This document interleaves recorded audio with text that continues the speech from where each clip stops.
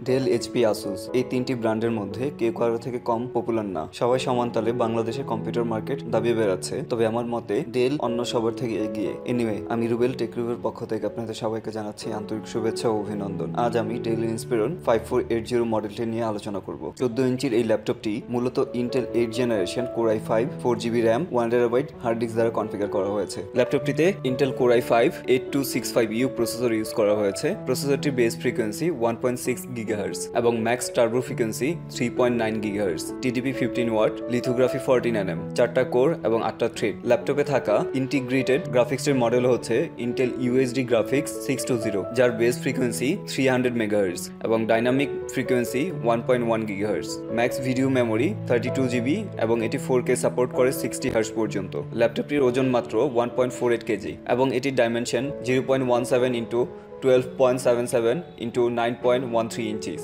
ল্যাপটপটির দুটি র্যাম স্লটের মধ্যে একটিতে বাই ডিফল্ট 4GB র্যাম লাগানো আছে। চাইলে অন্য স্লটে আরও 4GB অথবা 8GB এক্সট্রা র্যাম অ্যাড করতে পারেন। ল্যাপটপটিতে 5700 RPM এর একটি 1TB হার্ড ডিস্ক ইনস্টল করা আছে এবং একটি M.2 SSD স্লট খালি আছে। চাইলে 128 অথবা 256GB SSD অ্যাড করতে পারেন এবং এটি সর্বোচ্চ 256GB SSD সাপোর্ট করবে। তাতে করে ল্যাপটপটি আরও ফাস্ট হবে এবং স্টার্টআপ টাইমও কমে যাবে। অন্যান্য ল্যাপটপের মতোই ডিসপ্লের উপরের বর্ডারের মধ্যভাগে ইন্টিগ্রেটেড মাইক্রোফোন সহ একটি HD 720p ওয়েবক্যাম অ্যাড করা হয়েছে। তবে অন্যান্য ল্যাপটপের তুলনায় এই ল্যাপটপের ক্যামেরাটিকে আমি এক ধাপ আগিয়ে রাখবো। ল্যাপটপটি সত্যিই অসাধারণ। সচরাচর ল্যাপটপের ক্যামেরা এমন হয় না। ল্যাপটপটি ডিজাইন করা হয়েছে সিলভার কালার প্লাস্টিক বডি দিয়ে। কিবোর্ডটি UH লেআউটে ডিজাইন করা ব্ল্যাক কালারের কিবোর্ড ইউজ করা হয়েছে। ভালো টাইপ করার জন্য প্রতিটি কি এর মাঝে যথেষ্ট দূরত্ব রয়েছে। পাওয়ার বাটনটি রাখা হয়েছে ডান পাশের আপার কর্নারে। পাওয়ার বাটনের সাথে জুড়ে দেওয়া হয়েছে একটি ফিঙ্গারপ্রিন্ট সেন্সর, যার কারণে আপনি আপনার ল্যাপটপটি ফিঙ্গারের মাধ্যমে সিকিউরিটি এনশিওর করতে পারেন। ল্যাপটপটির ডান পাশে আছে ল্যাপটপ লকার, ইথারনেট পোর্ট, একটি USB 2.0 এবং মাল্টিফাংশন SD কার্ড রিডার, এবং বাঁ পাশে আছে পাওয়ার port, USB 3.0, type C port, HDMI, দুটি USB 3.1 এবং combo audio port. Hit removing সাইডটি রাখা হয়েছে বডি এবং ডিসপ্লের মাঝে। যদিও এখনকার প্রায় প্রতিটি ল্যাপটপের হিট রিমুভিং সাইড ডিসপ্লে এবং বডির মাঝে রাখা হয়, তাতে করে ইউজার ল্যাপটপটি বেড অথবা পায়ের উপর রেখে কাজ করলেও তেমন গরম হবে না। ল্যাপটপটিতে 3 সেলের integrated lithium ion battery use করা হয়েছে।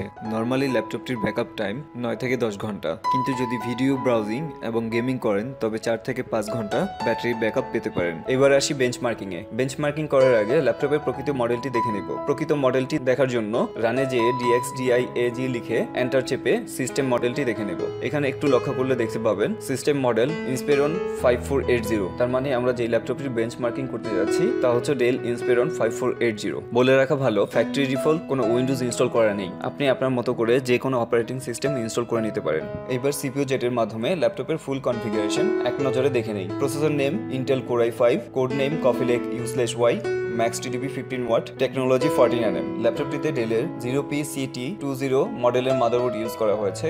মাদারবোর্ডের চিপসেট ইন্টেল ID3E34 এবং south bridge Intel ID9D84 use করা হয়েছে। সিঙ্গেল থ্রেডের জন্য CPU বেঞ্চ স্কোর 388.4 এবং মাল্টি থ্রেডের জন্য CPU bench score 1976.5। Crystal disk info run করার পর দেখতে পাচ্ছি ল্যাপটপটিতে সিগেট ব্র্যান্ডের 1TB একটি হার্ড ডিস্ক ইনস্টল করা আছে এবং এটির temperature 37 degree Celsius. Crystal disk mark result SEQ Q32T1, read speed 100.2 MB/s এবং রাইট স্পিড 86.31 MB/s। Geekbench 4 এর মাধ্যমে বেঞ্চমার্কিং করার পর CPU benchmark single core score 3756, multi core score 9755, compute benchmark OpenCL score 25547, Cinebench R15 OpenGL score 30.76 FPS, CPU score 454 CB। ল্যাপটপটি দিয়ে বড় কোনো gaming করা না গেলেও ছোট কিছু গেমিং তো করা যেতেই পারে। ল্যাপটপটি মূলত স্টুডেন্ট এবং অফিসিয়াল কাজের জন্য খুব ভালো উপযোগী।